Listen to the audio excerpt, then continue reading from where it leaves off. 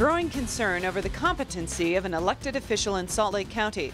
Why some say it's time for Gary Ott to resign. Storms are wrapping up. Warmer temperatures headed our way. We'll have a complete look coming up. Then stuck in the I-15 shutdown with a baby coming any minute. Really quite lucky that we were right in the area when that came in. How a group of South Jordan paramedics came to the rescue of a soon-to-be mother. Taking breakfast out of the cafeteria. Why some schools are seeing a huge difference. And more clown threats here in northern Utah. What prompted some parents in Davis County to pull their kids from school. We begin with developing news in the southeastern United States, where Hurricane Matthew is quickly moving toward the coastline. This is a live look at Hollywood, Florida. That's in Broward County, where the mayor has ordered all roads closed this afternoon. Good afternoon, everyone. I'm Bob Evans. And I'm Hope Woodside. Matthew is already being blamed for more than 100 deaths in the Caribbean, and there are fears it could take more lives here in the U.S. Fox's Joe Waldman has the latest. Roughly 2 million people along the southeast coast of the U.S. are being warned to head inland from Florida to South Carolina and here in Georgia. What the scientists tell us is that this is likely the largest and most powerful hurricane to hit the United States in a decade or so. With Hurricane Matthew roaring back up to Category 4 strength and packing 140-mile-an-hour winds, President Obama declared an emergency in Florida, ordering federal aid to supplement local storm response efforts and authorizing federal agencies to take action. There are those who doubt the intensity or severity of the storm. They need only look at the images that are coming back from Haiti. Matthew has already slammed parts of the Caribbean. In Haiti alone, it has left more than 100 dead. Back home, National Guard troops have been called up. Many senior citizens and hospital patients in coastal areas are being moved inland. Evacuate, evacuate, evacuate. Are you willing to take a chance to risk your life? With gas, food, and other staples now in short supply in many places and hundreds of flights canceled, thousands are choosing to take advantage of emergency shelters. So it's too risky to stay, and just wanted to stay safe and really hope we have the grace to accept the aftermath. Here in Georgia, the state's entire coast is under a mandatory evacuation with storm surge predicted between 7 and 11 feet. In Savannah, Georgia, Joel Waldman, Fox News. We continue our Hurricane Matthew coverage with Fox 13 Chief Meteorologist Brett Benser, who's standing by in the Weather Center. Okay, Brett, where's the storm going now? It's right over the Grand Bahama right now. It's actually, it looks like it's just about made landfall near Freeport. And if you look, the eye just completely regenerated. There's a look at the eye, and it begins to look really mushy and kind of falling apart. This happens all the time as hurricanes near land, and there we go. So we have eye wall replacement. The storm is still strong. It'll redevelop now, and it weakens slightly when you have eye wall replacement, but then picks right back up. If you look at this, this is where the strongest part of the storm is, just northeast of the eye wall, and that is what is moving over Grand Bahama right now.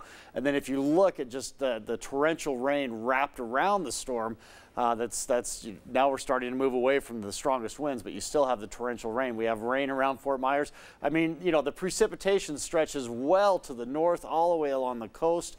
And again, this is going to have a huge impact. Here's a look at the forecast path. A Category 4 storm continues and makes its way up along the east coast of Florida. Likely, looks like the best chance for landfall, or what we think would be landfall, would be around Daytona Beach as a Category 3. The storm will continue north, and then again, the forecast path takes it back around and potentially could return to Florida and the Bahamas and areas it's already hit as a tropical storm. Partly cloudy skies here closer to home. We've had a few showers that tried to get started earlier today over the higher elevations and over the Wasatch Front. Isolated shower moving through the Salt Lake Valley.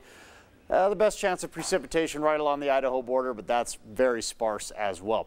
We'll talk about what to expect the rest of tonight. We'll look at the rest of the week and a really nice looking weekend in front of us coming up.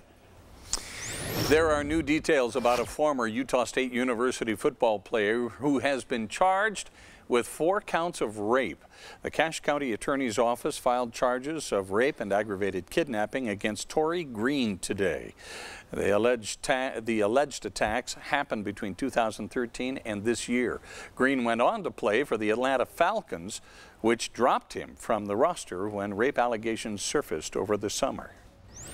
Here at home, there's more controversy surrounding the Salt Lake County Recorder's office tonight. The Salt Lake County Council is convinced 64-year-old recorder Gary Ott is not healthy and is being manipulated by his staff. A recent audit found Ott has very little oversight or involvement in the office. And when county councilors followed up with questions about it, they became even more concerned about his health. Fox 13's Dora Scheidel joins us from the Salt Lake County office complex with more. Dora. Several people told me today, Bob and Hope, that they are convinced that Gary Ott is a sick man and incapable of doing the job he was elected to do. But they're even more concerned with what they believe to be a cover-up on behalf of his staff. He was almost incoherent. Salt Lake County councilors tell me it's clear that recorder Gary Ott is not well. It was incredibly painful to watch on Tuesday as he tried to answer those questions. Those questions were simple, like what's the name of your deputy recorder? And we asked his address and he couldn't tell us his address. And so there were things that showed that he couldn't answer basic questions. But his chief deputy recorder, Julie Dole, continues to insist his health is fine. That is just, in my opinion, blatantly false statement by her. Elected in 2014 for a 6-year term, there's no state statute that allows the council to remove Ott from office. But now a group of 22 concerned citizens, including Sean Harris, are planning to call for an investigation of Chief Deputy Dole for malfeasance. I just noticed the deliberate attempt to either mask the situation or outright hide the situation that's very serious. In response to my request for an interview, Mr. Ott sent me the following statement. The audit clearly states that the office is meeting its statutory duties and functioning in a manner beneficial to the public. As I stated to the council, I am proud of the office and the work we're doing. The allegations we have heard go beyond the scope of the audit and are personal attacks that are unfounded. But councilors are concerned these are not the words of Mr. Ott. Quite frankly, it makes me mad that it seems that people are taking advantage of him. And ultimately say this is not fair to the taxpayers. Right now, a $180,000 salary for somebody who the audit report said is not heavily involved with the day-to-day operations of his company or his office. That's a lot of money to be spending for somebody who's not involved. The county council is also looking at decreasing Ott's salary during budget discussions. They're also reaching out to the legislature to see if they can come up with some kind of state statute that would allow them to remove an elected official from office under these kinds of circumstances. Reporting live from the county office building, I'm Dora Scheidel, Fox 13 News, Utah. An investigation is underway after a body was found yesterday in Butterfield Canyon wrapped in plastic. A passerby found the remains and called police. The body was taken to the medical examiner. Unified Police are calling it a suspicious death. It's going to be a canvas of the area, any other evidence of the area that can match back to what we found. Obviously, with the weather that we've had lately, it's going to make it quite difficult.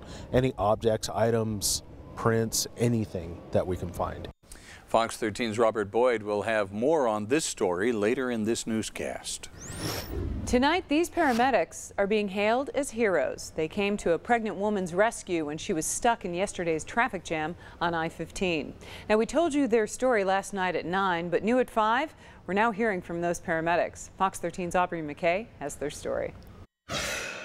As much as we try to call these firefighters and paramedics the hero in this story, they say the real hero is Mom. But this one just worked out perfect. We got there right in the nick of time. These firefighters and paramedics, like many of us, were stuck in the traffic jam on I-15 yesterday. Then they got a call saying another person stuck in that traffic was in labor. We just kind of lucked upon it. We just happened to be in the right area, and took us about 5 minutes from when we found out about it to actually get on scene. We found the description of the vehicle with a screaming lady inside of it. These firefighters and paramedics arrived on scene and quickly got to work. we hit the ground running. She was ready to go. So baby came fast. I'm not the hero. It's very much a crew effort. Josh Brown is the paramedic who helped deliver the baby. Deliveries, usually the mom does all the work, and so it went really pretty well. The baby, mom did the hardest part of the work, and we were there basically to assist. But that assistance meant Mom got to deliver her baby in the ambulance rather than in her car. It wasn't Mom's first baby. She knew what to expect, which is why she was more excited that we were there in time. Mom wasn't alone in her car. Paramedics say as far as they understand, Dad was there too. But no matter who was there, without emergency lights and sirens, they weren't going to get anywhere. If people wouldn't have been stuck in that traffic and blocking the emergency lane, those people could have drove themselves to the hospital. These paramedics say they're just happy they were in the right place at the right time. That's what we glean our careers off of, are those good experiences that we have. And that was definitely one of them. Now these guys say when stuck in a traffic jam, it may be tempting to go out into the emergency lane and see what's happening, but they say please keep those emergency lanes clear and only use them for a true emergency, like taking someone to the hospital. In South Jordan, Aubrey McKay, Fox 13 News, Utah. Another Utah school is dealing with clown-related threats. How students are reacting this afternoon. Might want to sit down on your fainting couch for this one. Some people don't follow express lane laws. We found some of them, and we're going to show you after the break. And President Obama's approval rating is at an all-new level. How it compares to past presidents after the break. You're watching Fox 13 News. Let's connect. Utah now has the longest HOV lane in the country. And the Utah Department of Transportation and the Utah Highway Patrol want drivers to use it correctly. Fox 13's Max Roth joins us with that story. Max. Yeah, thanks, Hope and Bob. You know, it might not seem like the biggest news flash, but some drivers do not obey express lane rules. They cross the double white line. They put mannequins in the passenger seat. Really, UHP said they saw that, and they use the express on-ramps. Our photographer, Doug Eldridge, parked in view of this express lane on-ramp. Which car has just one person? Trick question, it's both of them. Here's a station wagon. It looks like just one person. And how about the white truck next to it? This maroon Honda is actually doing it right with an express sticker in the window. It took photographer Doug 10 minutes to spot those cars, showing the need for a crackdown. We're doing a enforcement enhancement or enforcement blitz on the express lanes. UHP and UDOT want the express lane on I-15 pristine, by the book. Especially now they have a reputation to protect. It's actually the longest in the entire country. Longest express lane in the country. Photographer Doug spent the day on the blitz, watching and learning from Trooper Shaylee Hawley. Just got a kid. Enforcement means pulling up to a lot of cars and seeing little kids or stickers or people slouching in that passenger seat. And then she spots a violation and radios it in. Saw like 447, 1060 on the left. Turns out the silver SUV has a toddler in the back seat, so there's no express lane violation, but Trooper Hawley saw something more important. She had a toddler in the back seat. It wasn't quite properly restrained correctly. So a stern lecture about chest restraints, she moves on and spots... Looks like he's got a trailer, doesn't he? A trailer. And if you're thinking, so what? You haven't read the signs. So start reading. Milepost 299, I-15. Before you have to park on the shoulder of I-15. Now home to the longest express lane in the country. It's the longest in the country. If you're interested in getting one of those stickers that gives you access to the express lanes, we will put a link in this story on fox13now.com. And I mentioned longest express lane in the country, I think, right? Yeah. Okay, thanks. Live in the studio, Max Roth, Fox 13 News, Utah. Thank you, Max. The New Jersey Transit train involved in last month's crash accelerated just before the accident. The National Transportation Safety Board says information from recording devices on the train show it went from 8 to 21 miles per hour before it hit the platform. If you remember, one woman was killed and more than 110 others hurt. The NTSB says the investigation could take a year or more to complete. More Americans approve of the job President Obama is doing than at any other time during his second term. A new CNN poll says the president's approval rating stands at 55%. That puts him on par with Presidents Clinton and Reagan during their second terms. It's almost double President George W. Bush's approval rating. A Marine who lost both of his arms in combat 6 years ago says he is one step closer to realizing his dreams of becoming a chef. Marine Sergeant John Peck underwent a 14-hour double-arm transplant in August, and today he held a news conference in Boston with a team of surgeons. An empty chair was there in honor of the donor. Peck promised his death will not be for nothing, that he will look at his arms every day and remember his donor's selflessness until he dies. We've done it again.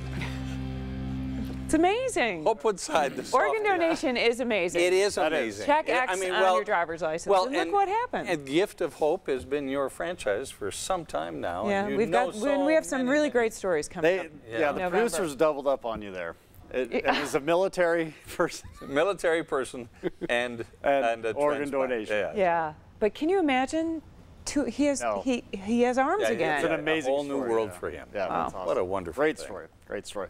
We're going to show you a look at Matthew. We showed the radar a minute ago. We showed the forecast path. Here's a look from the satellite of what the storm looks like right now. Again, just the latest update as far as the actual location is 5 miles south of Freeport, Grand Bahama. So you see there's the eye right there, and it's moving over. In radar, it's easier to pick out the eye and the eye wall, which has redeveloped, reformed. A little bit tougher to see it in satellite. And satellite doesn't update as often as radar, so we just might not have the most recent image here in the satellite. But you get an idea of just how big. I mean, you know, we have clouds, we have rain, we have storm all through Florida, while the eye is still significantly far away. Again, the path is to take it right along the East Coast, and the National Weather Service office in Jacksonville mentioned that if things hold the way they look right now, and that's still an if, but if they hold the way they look like right now, it'll be the strongest storm to hit in about 118 years in Jacksonville. So really the potential for a lot of damage with this storm. We have a lot of storms moving into the Pacific Northwest. Those are going to stay north of us, though, as we do have a bit of a trough over the state today. That's why we had some of those clouds and a few showers here and there. But this is going to flatten out. So by tomorrow, and especially as we head into the weekend, we get more of what's known as a zonal flow, just everything moving from the west towards the east. And so those storms you see moving into Washington right now will stay north of us. As far as the showers today, again, we had some precipitation that rolled through a little bit of the Wasatch Front, the southern end of the Salt Lake Valley earlier today, and then over the higher elevations, that's dissipated and moved on. The best chance for precipitation was right here along the Idaho border. That's where we've seen most of the activity. That's where we continue to see some showers rolling through. And we could see a little bit of rain around Bear Lake, and you see some of the higher elevations picking up a bit of snow in the extreme northern part of Utah. 56 currently in Ogden, about the same in Salt Lake and West Valley, low 50s in Draper, and 50 right now in Heber, 54 in Vernal, 57 in Price. We're in the 60s in Blanding and Page, Milford and Cedar City as well, and low 70s in St. George. 42 tonight along the Wasatch Front, clearing skies, chilly temperatures, and not just for the Wasatch Front. I mean, a lot of cool spots. 30s in Provo and Ogden, 20s in Evanston and Park City and Milford, near 20s in Cedar City, Delta right there around freezing. So cool temperatures with clearing skies statewide. Tomorrow, a cold start to the day, 45 along the Wasatch Front. With plenty of sunshine, though, we do warm up into the upper 60s by the afternoon. Near 60 in Park City, 60 in Price, 70 in Cedar City. We're into the upper 60s around Ely and Elko. Wendover right there in the low 60s. It'll be a really nice day tomorrow across the state with plenty of sunshine. 7-day forecast shows nice looking weekend, increasing clouds Sunday, Monday in southern Utah, isolated shower possible. Better chance of thunderstorms by Tuesday, Wednesday. for northern Utah. Great end of the week, great weekend. Early next week, some more clouds, and we do see a chance of thunderstorms rolling into northern Utah by about the middle of next week, Tuesday and Wednesday. We'll get that all figured out as we get closer, but nice weekend. Some thunderstorms returning. Great looking weekend. All right, quickly, I got to tell you, I interviewed this family yesterday. Their story for Gift of Hope. Yeah, it was so. It's going to be so amazing. And you know, I have to look at the interviews again, and I just there's a lot of Kleenex at your desk. The tears. But it's gonna be really good. Well, we got the right person. Can't wait to see it. Yeah. Thanks. Me too. Well, they spend most of the day learning, but some Utah students are now including breakfast in their classroom time, and teachers say it's a good thing. And from warehouse to your doorstep, what actually happens to your online orders? We're going to take a look inside of one of Amazon's shipping facilities after the break.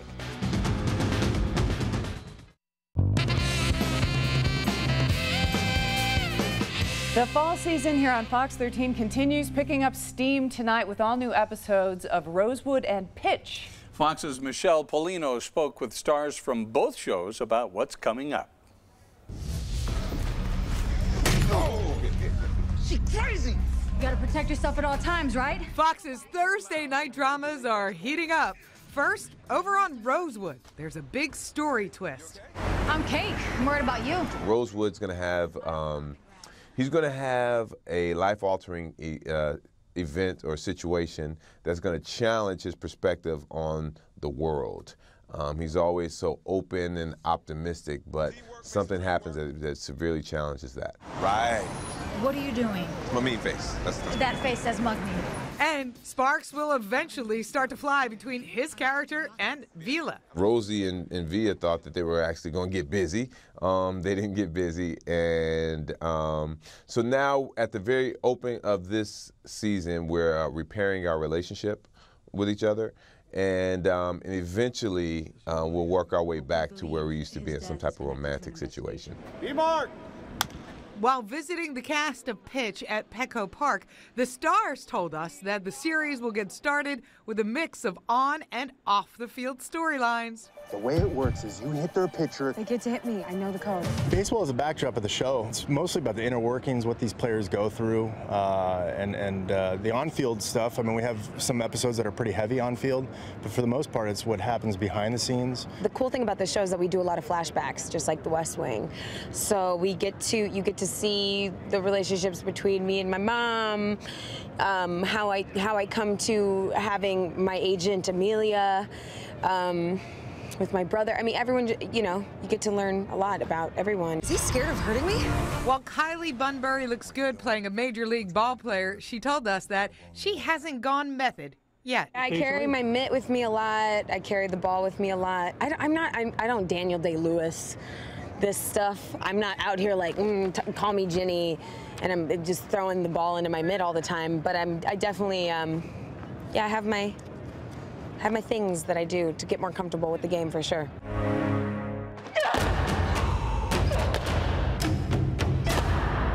Again. In Hollywood, Michelle Polino, Fox News.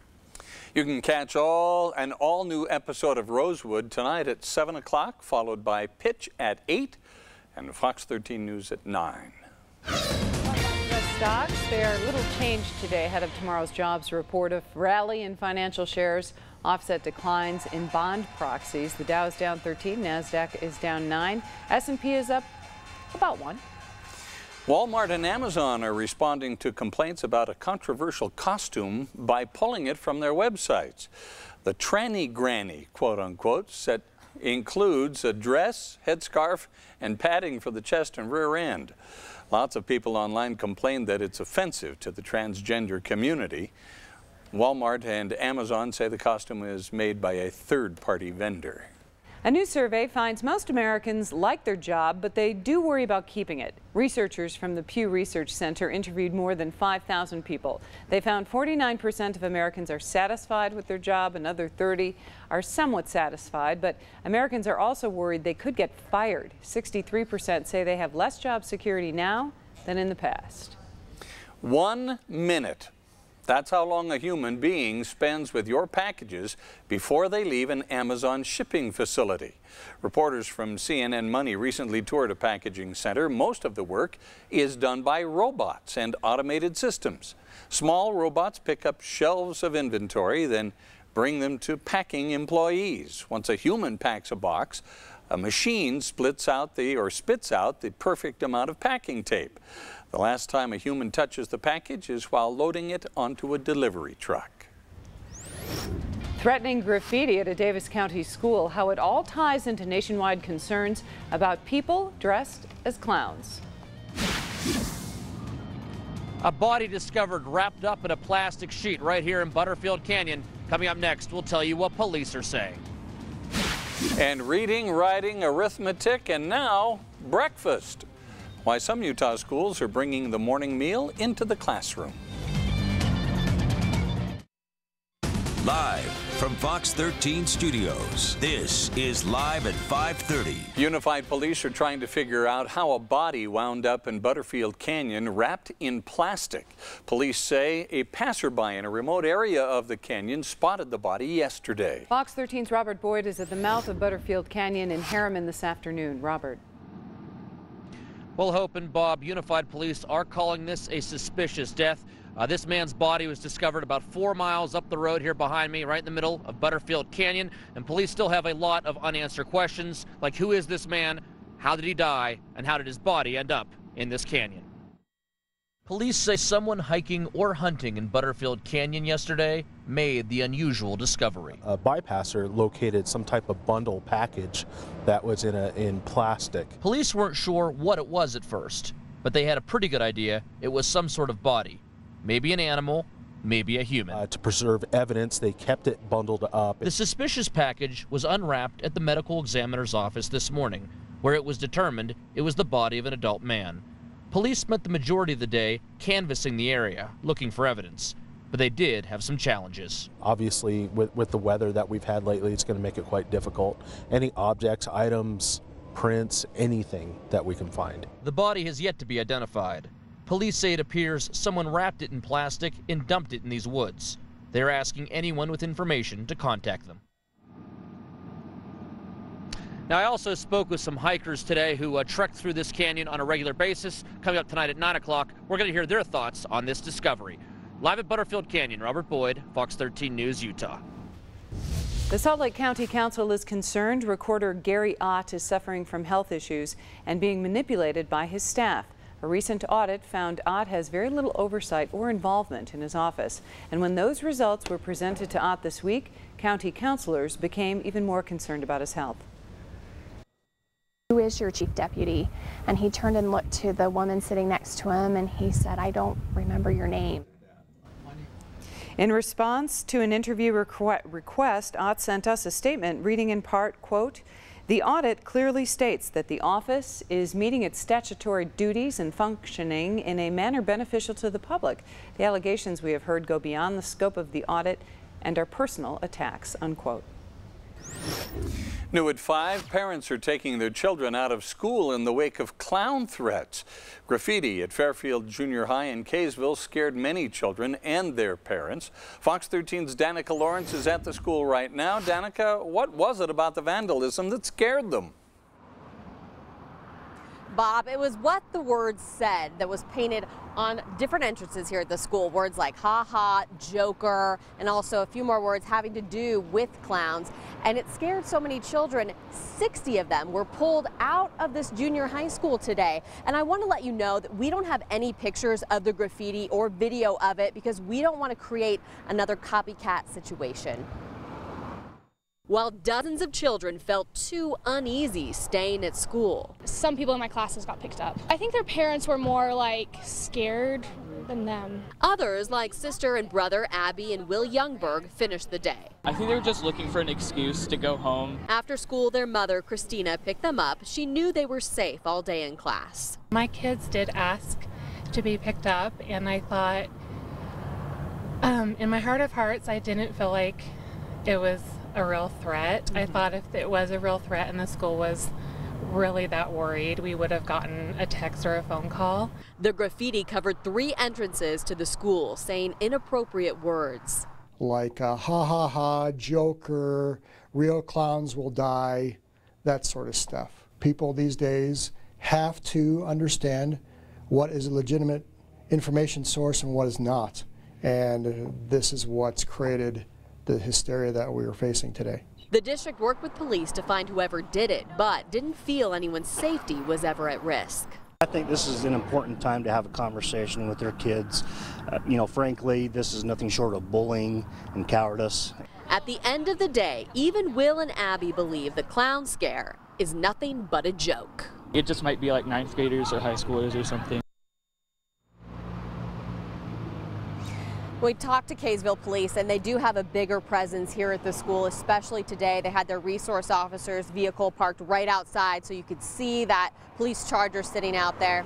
They just want everyone to know that they are here. They're being preventative by being out here and being active. For now, we're live in Kaysville. Danica Lawrence, Fox 13 News, Utah. Thank you, Danica. There is new information about a deadly crash in Logan that sent 2 people to the hospital in critical condition last evening. Police have identified the victim as 43-year-old Yolanda Lopez of Logan.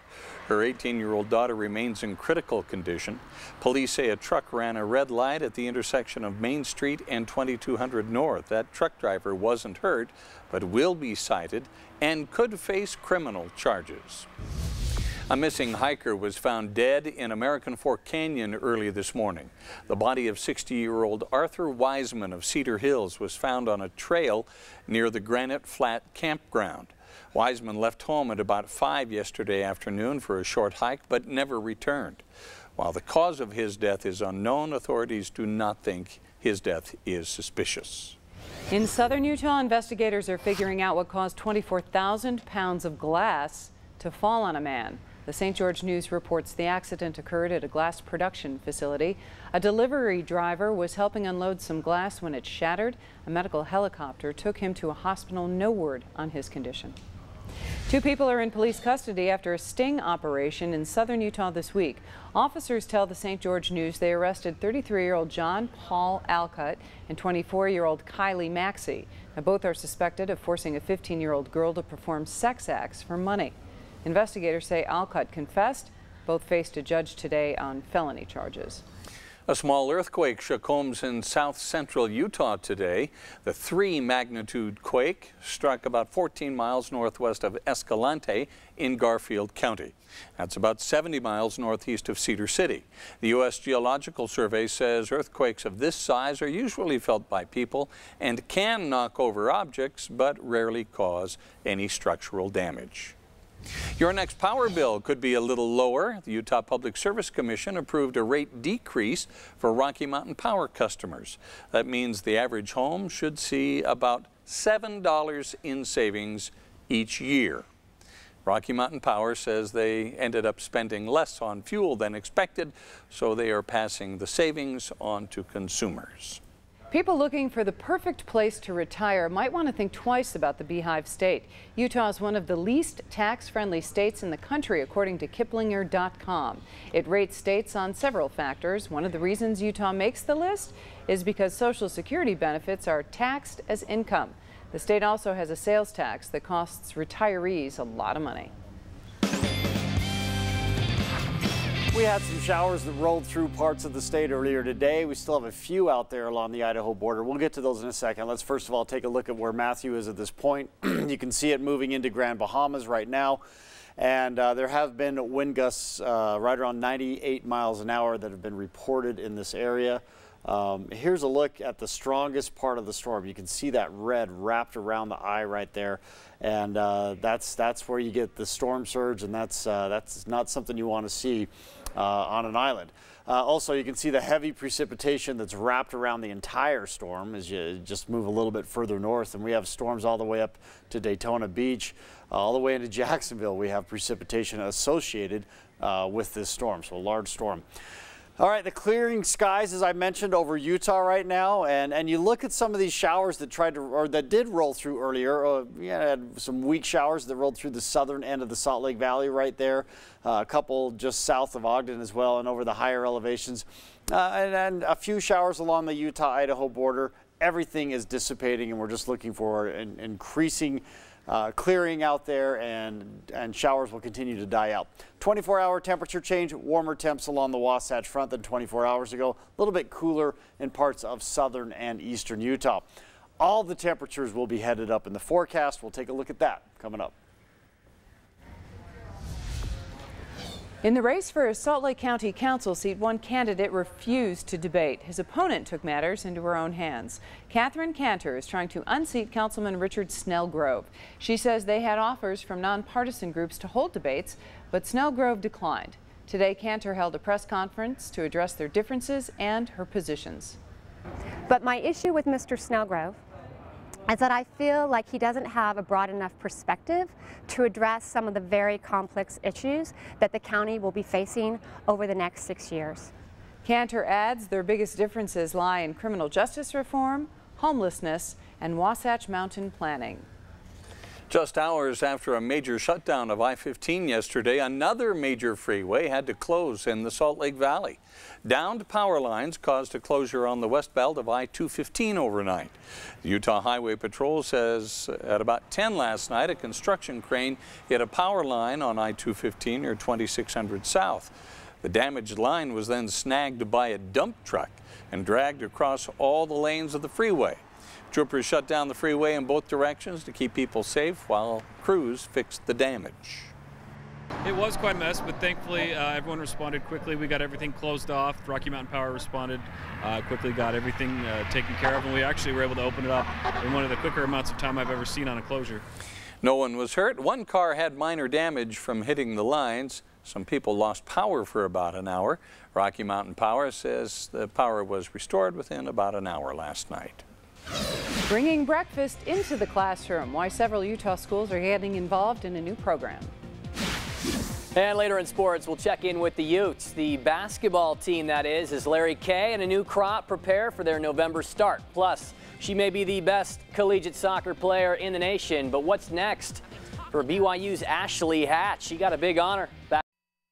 This is Fox 13 News. Feed a child's body before you feed their mind. That's the idea behind a program aimed at providing breakfast to Utah students in the classroom. Fox 13's Tamara Vaifanua has the story.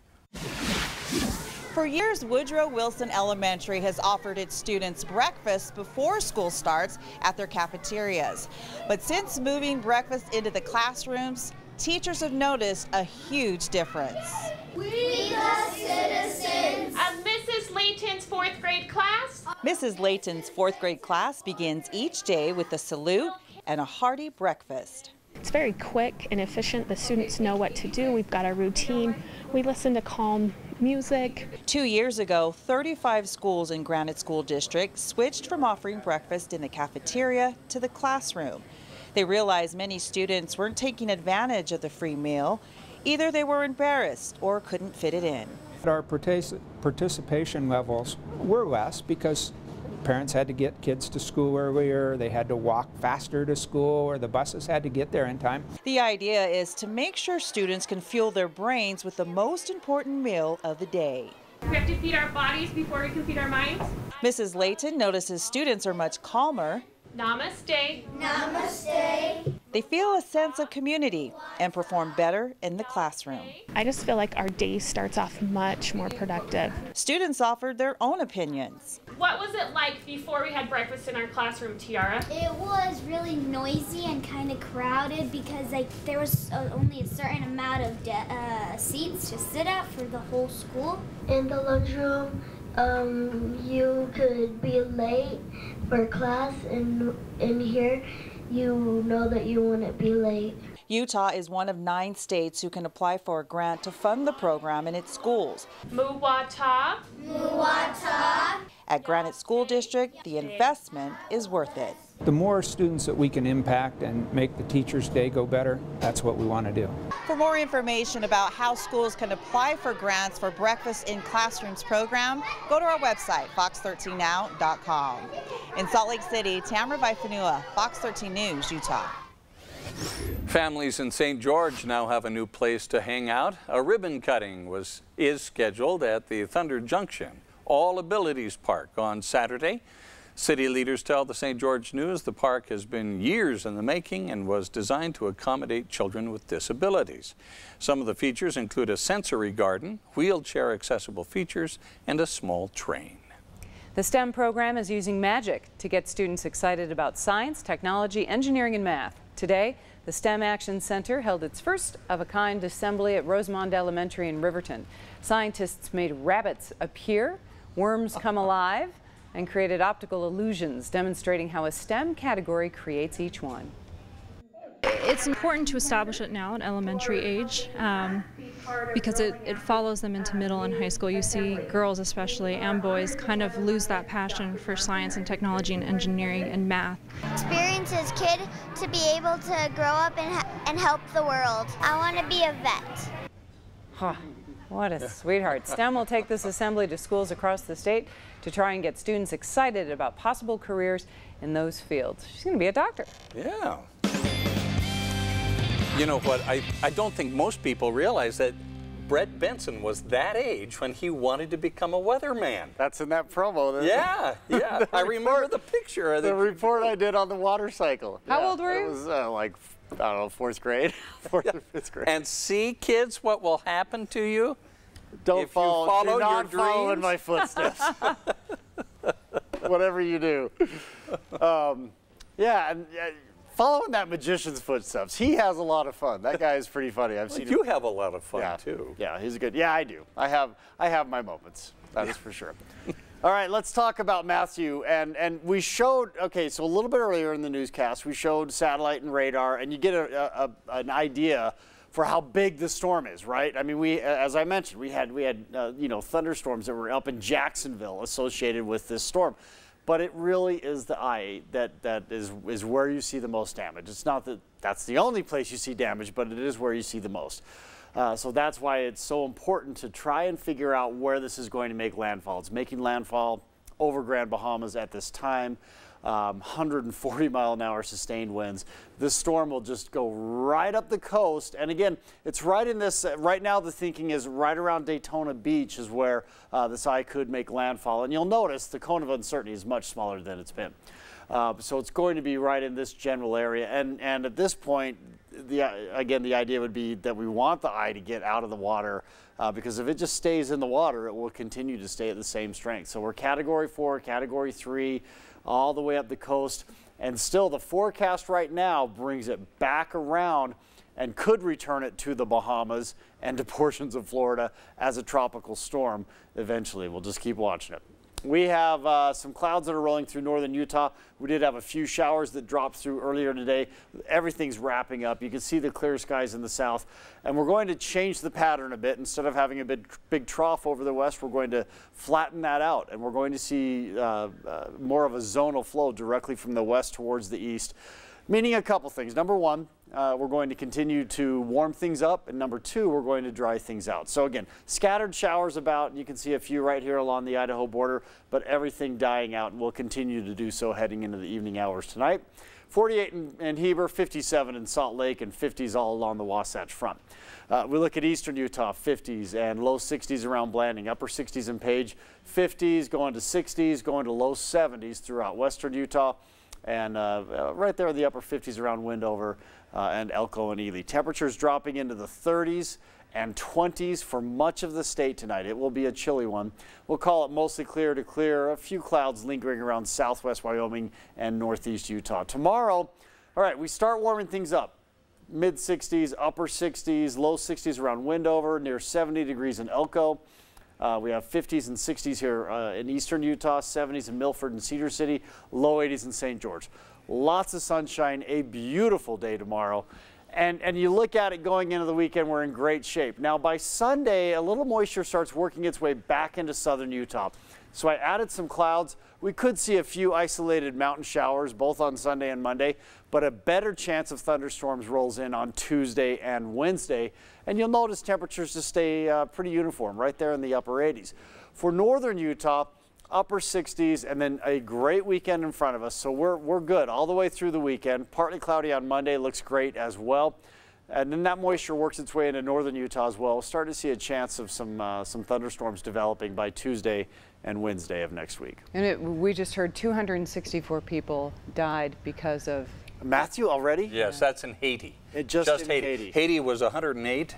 And just now CNN confirmed 264 now. And the images you see out of Haiti and Cuba, just awful. Unbelievable. Yeah, that's awful. All right. All right. We'll have more later. Yep.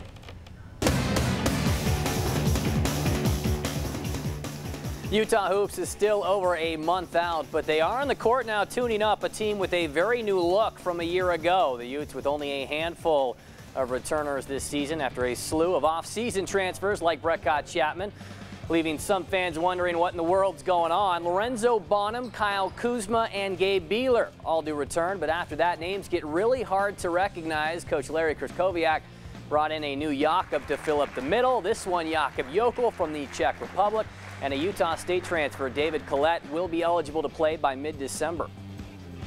I can tell you from experience already, this is my first time with a new team. It doesn't take long, you know, going in and out every day, it doesn't take long to come together at all. You know, I try to, you know, do what Brand Taylor, DeLon Wright, Jordan Lovers, you know, what they all did for me and try to help me find my way, and, you know, that's what I'm trying to do with these new guys. There aren't going to be people that are placed on any kind of pedestal above anybody else, and Kuz has got a ways to go still, so does Lorenzo. The consistency right now is the big thing. We'll have one practice and maybe 3 or 4 guys shine in that practice. Coach K also expects the slick transfer Tyler Rawson and J.J. Zamora to play big roles this season. BYU may or may not have their best defensive player on the field Saturday in East Lansing. Sophomore linebacker Butch Powell has been declared a game-time decision against Michigan State. Powell leads the Cougars with 42 tackles. He missed the Toledo game after injuring his knee against West Virginia Week 4.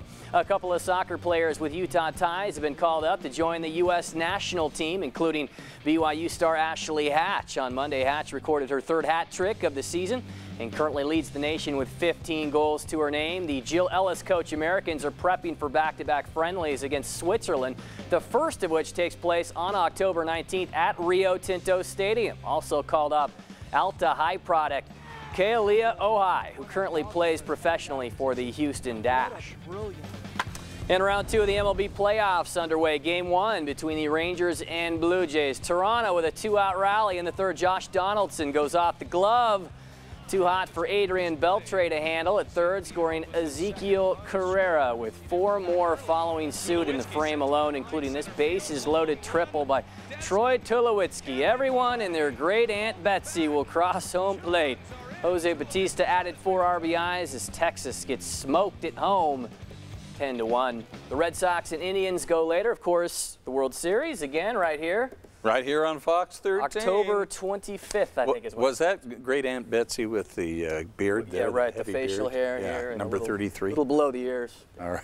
Morgan, thanks. We'll be right back.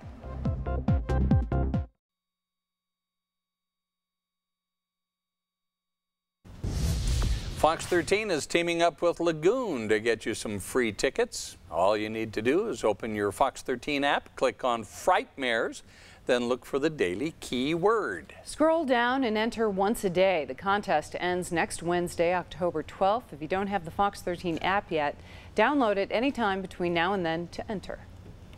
Thanks for watching Fox 13 News live at 5. We hope to see you tonight for Fox 13 News at 9. Until then, have a good one. Bye-bye.